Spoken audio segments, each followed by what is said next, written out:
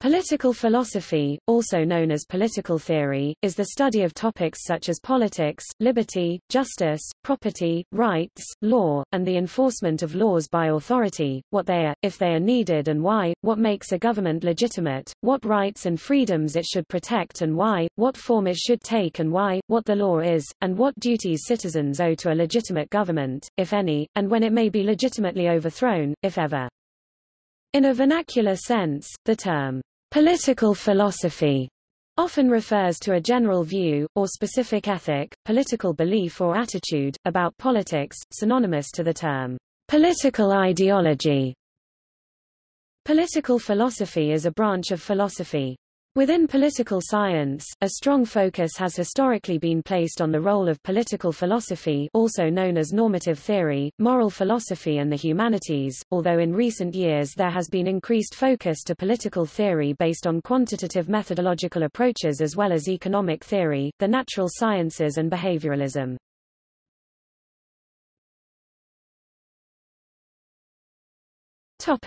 History.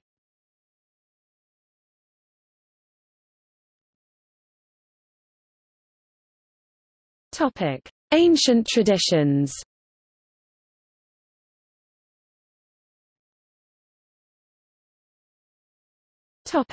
Ancient India. Indian political philosophy in ancient times demarcated a clear distinction between 1 nation and state, 2 religion and state. The constitutions of Hindu states evolved over time and were based on political and legal treatises and prevalent social institutions.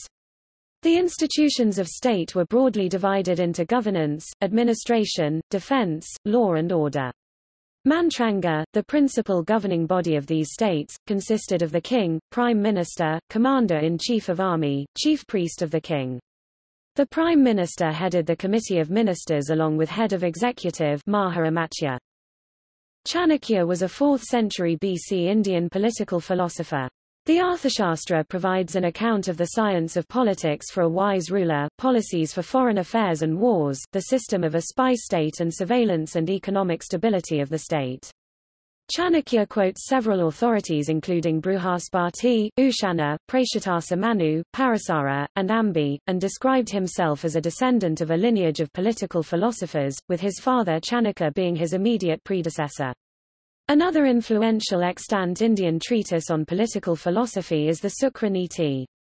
An example of a code of law in ancient India is the Manu Smrt or Laws of Manu.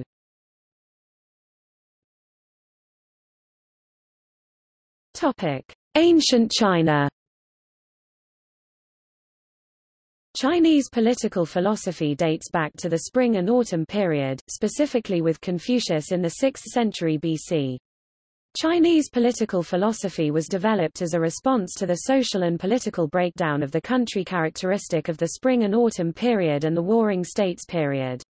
The major philosophies during the period, Confucianism, legalism, Mohism, agrarianism and Taoism, each had a political aspect to their philosophical schools. Philosophers such as Confucius, Mencius, and Mozi, focused on political unity and political stability as the basis of their political philosophies. Confucianism advocated a hierarchical, meritocratic government based on empathy, loyalty, and interpersonal relationships. Legalism advocated a highly authoritarian government based on draconian punishments and laws. Mohism advocated a communal, decentralized government centered on frugality and asceticism. The agrarians advocated a peasant utopian communalism and egalitarianism. Taoism advocated a proto-anarchism. Legalism was the dominant political philosophy of the Qin dynasty, but was replaced by state Confucianism in the Han dynasty. Prior to China's adoption of communism, state Confucianism remained the dominant political philosophy of China up to the 20th century.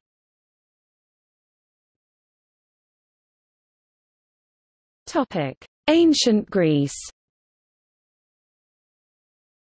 Western political philosophy originates in the philosophy of ancient Greece, where political philosophy dates back to at least Plato. Ancient Greece was dominated by city-states, which experimented with various forms of political organization, grouped by Plato into 5 categories of descending stability and morality: monarchy, timocracy, oligarchy, democracy and tyranny. One of the first, extremely important classical works of political philosophy is Plato's Republic, which was followed by Aristotle's Nicomachean Ethics and Politics. Roman political philosophy was influenced by the Stoics and the Roman statesman Cicero.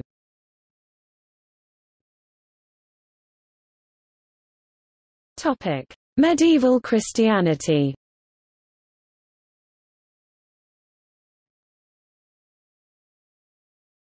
Topic: Saint Augustine. The early Christian philosophy of Augustine of Hippo was heavily influenced by Plato. A key change brought about by Christian thought was the moderation of the Stoicism and theory of justice of the Roman world, as well emphasis on the role of the state in applying mercy as a moral example. Augustine also preached that one was not a member of his or her city, but was either a citizen of the city of God Civitas Dei or the city of man Civitas Terrena. Augustine's City of God is an influential work of this period that attacked the thesis, held by many Christian Romans, that the Christian view could be realized on earth.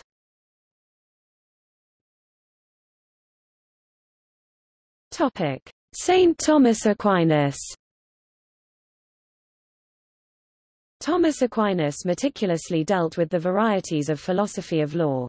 According to Aquinas, there are 4 kinds of law: eternal law, the divine government of everything; divine positive law, having been posited by God, external to human nature; natural law, the right way of living discoverable by natural reason, what cannot not be known, internal to human nature; human law, what we commonly call law, including customary law, the law of the communitas perfecta. Aquinas never discusses the nature or categorization of canon law.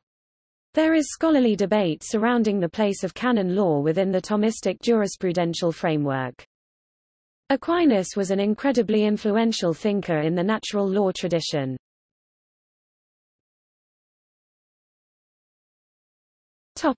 Islamic political evolution.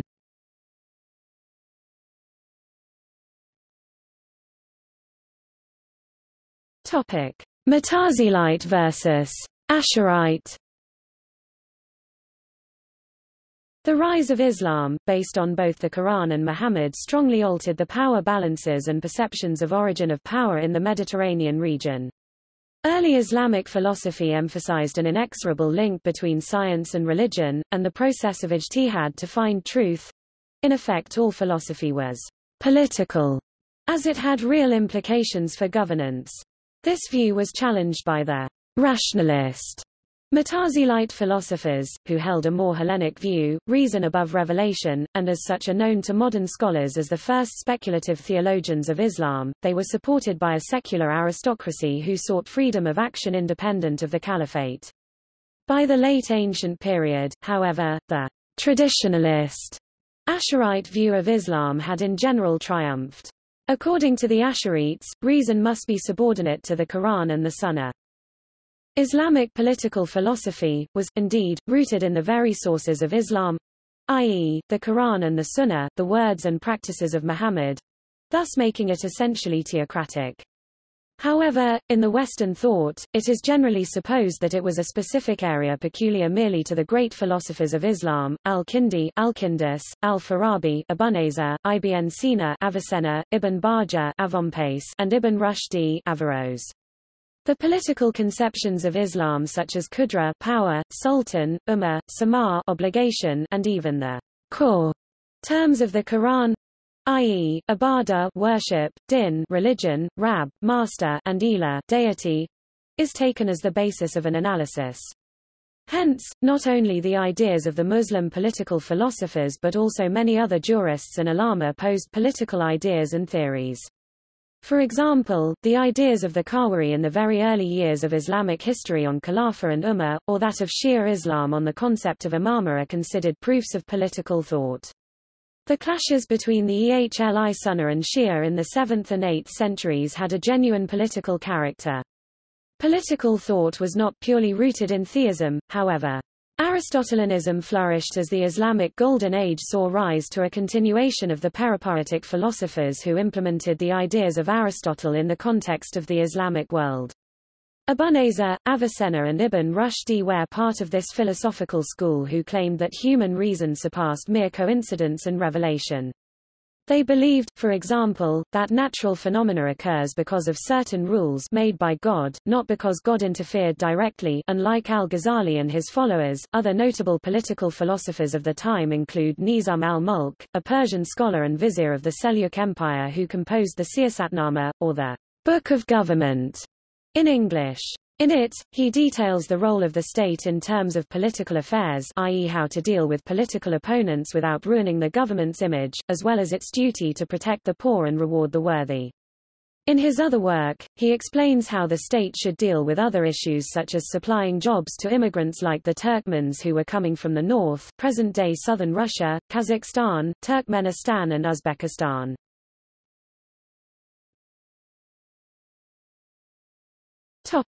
Ibn Khaldun. The 14th-century Arab scholar Ibn Khaldun is considered one of the greatest political theorists.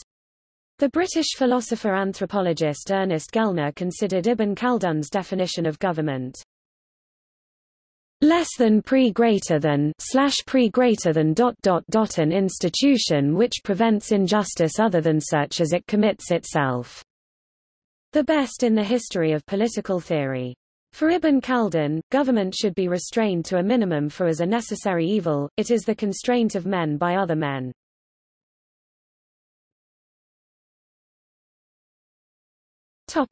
Medieval Europe.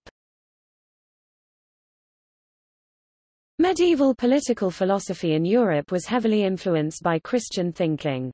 It had much in common with the Mutazilite Islamic thinking in that the Roman Catholics, though subordinating philosophy to theology, did not subject reason to revelation but in the case of contradictions, subordinated reason to faith as the Asharite of Islam. The scholastics, by combining the philosophy of Aristotle with the Christianity of Saint Augustine, emphasized the potential harmony inherent in reason and revelation. Perhaps the most influential political philosopher of medieval Europe was Saint Thomas Aquinas, who helped reintroduce Aristotle's works, which had only been transmitted to Catholic Europe through Muslim Spain, along with the commentaries of Averroes. Aquinas's use of them set the agenda, for scholastic political philosophy dominated European thought for centuries even unto the Renaissance. Medieval political philosophers, such as Aquinas in Summa Theologica, developed the idea that a king who is a tyrant is no king at all and could be overthrown. Magna Carta, viewed by many as a cornerstone of Anglo-American political liberty, explicitly proposes the right to revolt against the ruler for justice' sake. Other documents similar to Magna Carta are found in other European countries such as Spain and Hungary.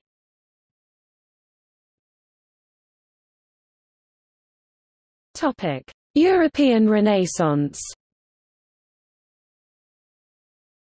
During the Renaissance, secular political philosophy began to emerge after about a century of theological political thought in Europe. While the Middle Ages did see secular politics in practice under the rule of the Holy Roman Empire, the academic field was wholly scholastic and therefore Christian in nature.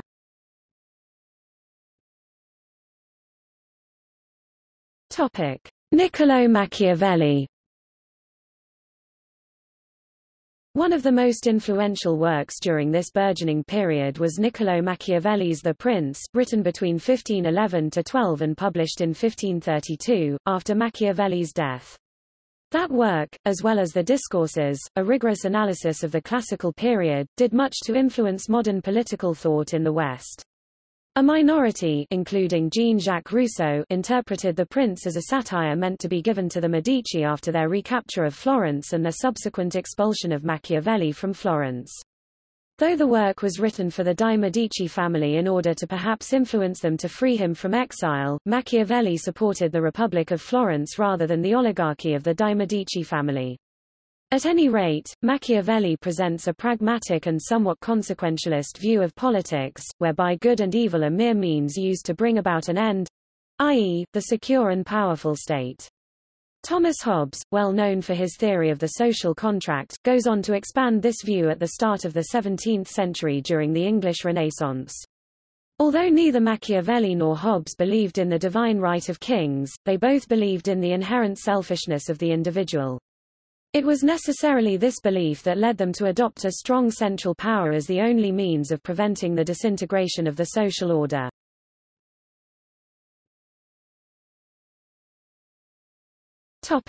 European Enlightenment. During the Enlightenment period, new theories about what the human was and is and about the definition of reality and the way it was perceived, along with the discovery of other societies in the Americas, and the changing needs of political societies, especially in the wake of the English Civil War, the American Revolution, the French Revolution, and the Haitian Revolution led to new questions and insights by such thinkers as Thomas Hobbes, John Locke, Montesquieu and Jean-Jacques Rousseau. These theorists were driven by two basic questions: 1, by what right or need do people form states, and 2, what the best form for a state could be. These fundamental questions involved a conceptual distinction between the concepts of state and government. It was decided that state would refer to a set of enduring institutions through which power would be distributed and its use justified. The term government would refer to a specific group of people who occupied the institutions of the state, and create the laws and ordinances by which the people, themselves included, would be bound. This conceptual distinction continues to operate in political science, although some political scientists, philosophers, historians and cultural anthropologists have argued that most political action in any given society occurs outside of its state, and that there are societies that are not organized into states that nevertheless must be considered in political terms. As long as the concept of natural order was not introduced, the social sciences could not evolve independently of theistic thinking. Since the Cultural Revolution of the 17th century in England, which spread to France and the rest of Europe, society has been considered subject to natural laws akin to the physical world. Political and economic relations were drastically influenced by these theories as the concept of the guild was subordinated to the theory of free trade, and Roman Catholic dominance of theology was increasingly challenged by Protestant churches subordinate to each nation-state, which also, in a fashion the Roman Catholic Church often decried angrily, preached in the vulgar or native language of each region. However, the Enlightenment was an outright attack on religion, particularly Christianity. The most outspoken critic of the Church in France was François-Marie Arouet de Voltaire, a representative figure of the Enlightenment. After Voltaire, religion would never be the same again in France. In the Ottoman Empire, these ideological reforms did not take place and these views did not integrate into common thought until much later. As well, there was no spread of this doctrine within the New World and the advanced civilizations of the Aztec, Maya, Inca, Mohican, Delaware, Huron and especially the Iroquois. The Iroquois philosophy in particular gave much to Christian thought of the time and in many cases actually inspired some of the institutions adopted in the United States. For example, Benjamin Franklin was a great admirer of some of the methods of the Iroquois Confederacy, and much of early American literature emphasized the political philosophy of the natives.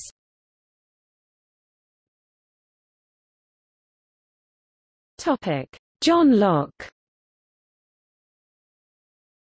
John Locke in particular exemplified this new age of political theory with his work Two Treatises of Government. In it Locke proposes a state of nature theory that directly complements his conception of how political development occurs and how it can be founded through contractual obligation. Locke stood to refute Sir Robert Filmer's paternally founded political theory in favor of a natural system based on nature in a particular given system. The theory of the divine right of kings became a passing fancy, exposed to the type of ridicule with which John Locke treated it. Unlike Machiavelli and Hobbes but like Aquinas, Locke would accept Aristotle's dictum that man seeks to be happy in a state of social harmony as a social animal. Unlike Aquinas's preponderant view on the salvation of the soul from original sin, Locke believes man's mind comes into this world as tabula rasa. For Locke, knowledge is neither innate, revealed nor based on authority but subject to uncertainty tempered by reason, tolerance and moderation. According to Locke, an absolute ruler as proposed by Hobbes is unnecessary, for natural law is based on reason and seeking peace and survival for man.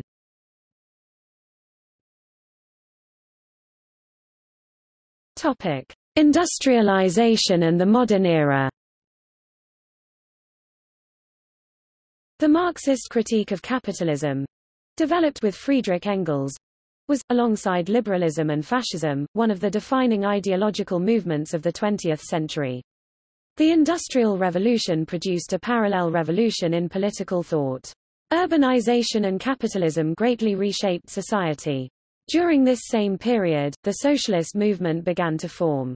In the mid-19th century, Marxism was developed, and socialism in general gained increasing popular support, mostly from the urban working class.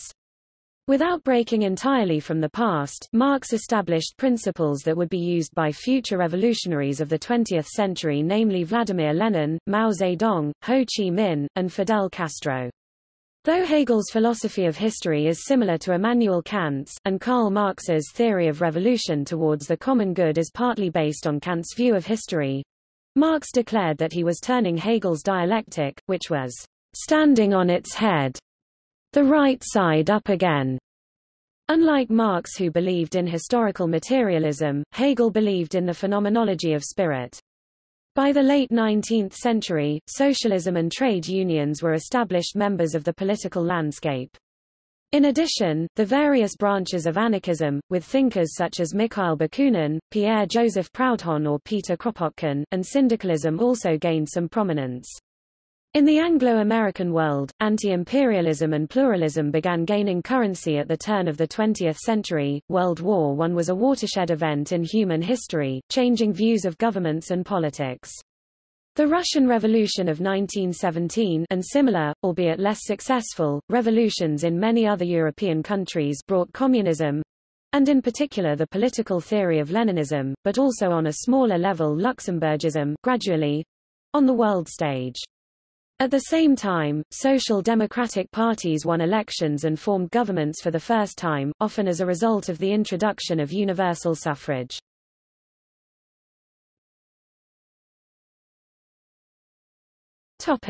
Contemporary. From the end of World War II until 1971, when John Rawls published A Theory of Justice, political philosophy declined in the Anglo-American academic world, as analytic philosophers expressed skepticism about the possibility that normative judgments had cognitive content, and political science turned towards statistical methods and behavioralism. In continental Europe, on the other hand, the post-war decades saw a huge blossoming of political philosophy, with Marxism dominating the field. This was the time of Jean-Paul Sartre and Louis Althusser, and the victories of Mao Zedong in China and Fidel Castro in Cuba, as well as the events of May 1968 led to increased interest in revolutionary ideology, especially by the New Left. A number of continental European émigrés to Britain and the United States, including Karl Popper, Friedrich Hayek, Leo Strauss, Hannah Arendt, Isaiah Berlin, Eric Voegelin and Judith Shalala, encouraged continued study in political philosophy in the Anglo-American world, but in the 1950s and 1960s they and their students remained at odds with the analytic establishment. Communism remained an important focus especially during the 1950s and 1960s. Colonialism and racism were important issues that arose. In general, there was a marked trend towards a pragmatic approach to political issues, rather than a philosophical one. Much academic debate regarded one or both of two pragmatic topics, how or whether to apply utilitarianism to problems of political policy, or how or whether to apply economic models such as rational choice theory to political issues. The rise of feminism, LGBT social movements and the end of colonial rule and of the political exclusion of such minorities as African Americans and sexual minorities in the developed world has led to feminist, post-colonial, and multicultural thought becoming significant. This led to a challenge to the social contract by philosophers Charles W. Mills in his book The Racial Contract and Carol Pateman in her book The Sexual Contract that the social contract excluded persons of color and women respectively. In Anglo-American academic political philosophy, the publication of John Rawls's A Theory of Justice in 1971 is considered a milestone. Rawls used a thought experiment, the original position, in which representative parties choose principles of justice for the basic structure of society from behind a veil of ignorance. Rawls also offered a criticism of utilitarian approaches to questions of political justice. Robert Nozick's 1974 book Anarchy, State, and Utopia, which won a National Book Award, responded to Rawls from a libertarian perspective and gained academic respectability for libertarian viewpoints. Contemporaneously with the rise of analytic ethics in Anglo-American thought, in Europe several new lines of philosophy directed at critique of existing societies arose between the 1950s and 1980s. Most of these took elements of Marxist economic analysis, but combined them with a more cultural or ideological emphasis. Out of the Frankfurt School, thinkers like Herbert Marcuse, Theodore W. Adorno, Max Horkheimer, and Jürgen Habermas combined Marxian and Freudian perspectives. Along somewhat different lines, a number of other continental thinkers, still largely influenced by Marxism, put new emphases on structuralism and on a return to Hegel. Within the post-structuralist line, though mostly not taking that label, are thinkers such as Gilles Deleuze, Michel Foucault, Claude Lefort, and Jean Baudrillard. The situationists were more influenced by Hegel. Guy Debord, in particular, moved a Marxist analysis of commodity fetishism to the realm of consumption, and looked at the relation between consumerism and dominant ideology formation. Another debate developed around the distinct criticisms of liberal political theory made by Michael Walzer, Michael Sandel and Charles Taylor. The liberal communitarian debate is often considered valuable for generating a new set of philosophical problems, rather than a profound and illuminating clash of perspective. These and other communitarians, such as Alistair MacIntyre and Daniel A. Bell, argue that, contra liberalism, communities are prior to individuals and therefore should be the center of political focus.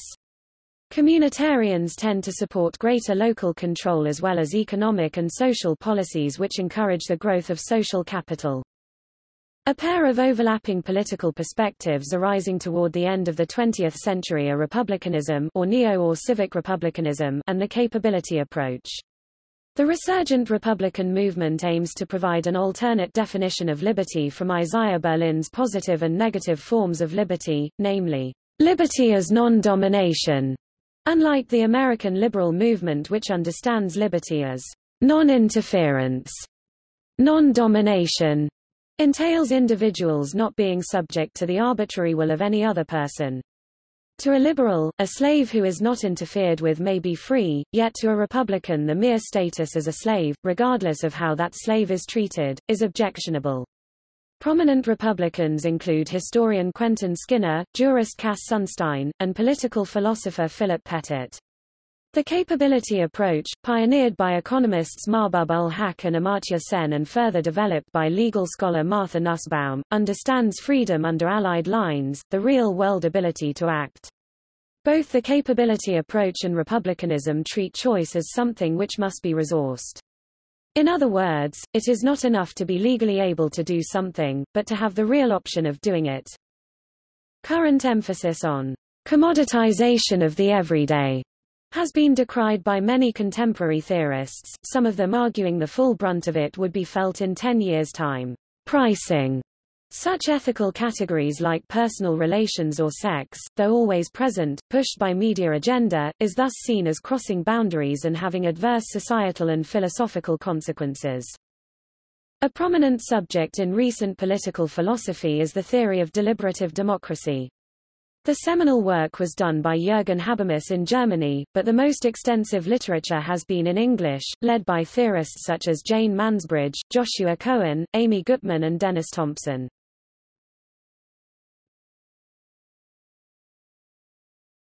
Topic: Influential political philosophers. A larger list of political philosophers is intended to be closer to exhaustive.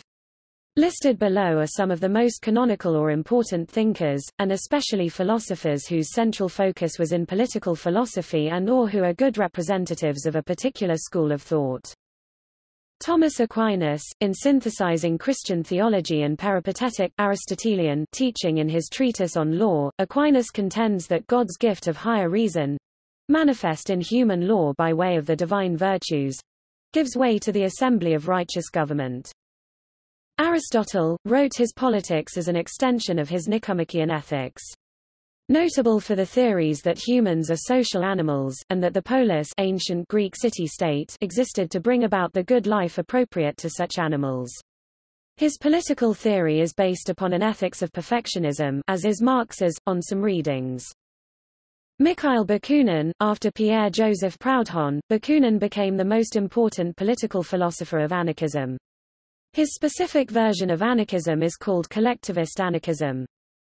Jeremy Bentham, the first thinker to analyze social justice in terms of maximization of aggregate individual benefits, founded the philosophical, ethical school of thought known as utilitarianism.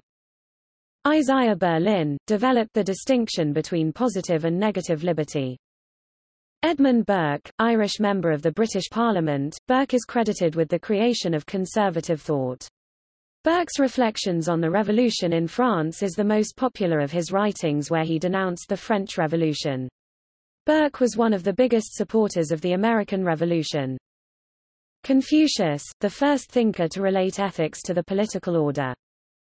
William E. Connolly, helped introduce postmodern philosophy into political theory, and promoted new theories of pluralism and agonistic democracy. John Dewey, co-founder of pragmatism, and analyzed the essential role of education in the maintenance of democratic government. Han Feizi, the major figure of the Chinese Fahia legalist school, advocated government that adhered to laws and a strict method of administration. Michel Foucault critiqued the modern conception of power on the basis of the prison complex and other prohibitive institutions, such as those that designate sexuality, madness and knowledge as the roots of their infrastructure, a critique that demonstrated that subjection is the power formation of subjects in any linguistic forum, and that revolution cannot just be thought as the reversal of power between classes. Antonio Gramsci instigated the concept of hegemony. Argued that the state and the ruling class uses culture and ideology to gain the consent of the classes it rules over. Thomas Hill Green, modern liberal thinker and early supporter of positive freedom. Jürgen Habermas, contemporary democratic theorist and sociologist. He has pioneered such concepts as the public sphere, communicative action, and deliberative democracy. His early work was heavily influenced by the Frankfurt School. Friedrich Hayek, he argued that central planning was inefficient because members of central bodies could not know enough to match the preferences of consumers and workers with existing conditions. Hayek further argued that central economic planning, a mainstay of socialism, would lead to a total state with dangerous power. He advocated free market capitalism, in which the main role of the state is to maintain the rule of law and let spontaneous order develop. G.W.F. Hegel emphasized the cunning of history, arguing that it followed a rational trajectory, even while embodying seemingly irrational forces, influenced Marx, Kierkegaard, Nietzsche, and Oakeshott. Thomas Hobbes, generally considered to have first articulated how the concept of a social contract that justifies the actions of rulers, even where contrary to the individual desires of governed citizens, can be reconciled with a conception of sovereignty. David Hume criticized the social contract theory of John Locke and others as resting on a myth of some actual agreement. Hume was a realist in recognizing the role of force to forge the existence of states, and that consent of the governed was merely hypothetical. He also introduced the concept of utility, later picked up on and developed by Jeremy Bentham. Thomas Jefferson, politician and political theorist during the American Enlightenment, expanded on the philosophy of Thomas Paine by instrumenting republicanism in the United States. Most famous for the United States Declaration of Independence. Immanuel Kant argued that participation in civil society is undertaken not for self-preservation, as per Thomas Hobbes, but as a moral duty. First modern thinker who fully analyzed structure and meaning of obligation, argued that an international organization was needed to preserve world peace. Peter Kropotkin, one of the classic anarchist thinkers and the most influential theorist of anarcho-communism. John Locke, like Hobbes, described a social contract theory based on citizens' fundamental rights in the state of nature. He departed from Hobbes in that, based on the assumption of a society in which moral values are independent of governmental authority and widely shared, he argued for a government with power limited to the protection of personal property. His arguments may have been deeply influential to the formation of the United States Constitution.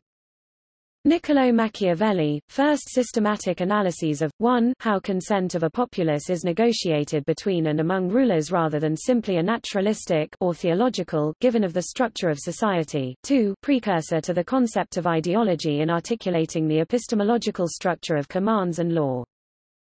James Madison, American politician and protégé of Jefferson, considered to be father of the Constitution and father of the Bill of Rights of the United States. As a political theorist, he believed in separation of powers and proposed a comprehensive set of checks and balances that are necessary to protect the rights of an individual from the tyranny of the majority. Herbert Marcuse, called the father of the New Left. One of the principal thinkers within the Frankfurt School, and generally important in efforts to fuse the thought of Sigmund Freud and Karl Marx.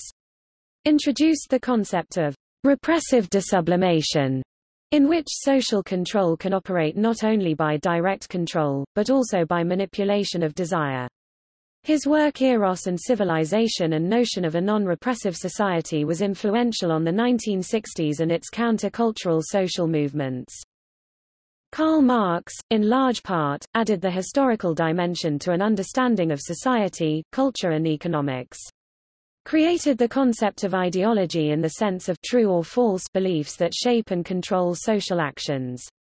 Analyzed the fundamental nature of class as a mechanism of governance and social interaction. Profoundly influenced world politics with his theory of communism. Mencius, one of the most important thinkers in the Confucian school, he is the first theorist to make a coherent argument for an obligation of rulers to the ruled.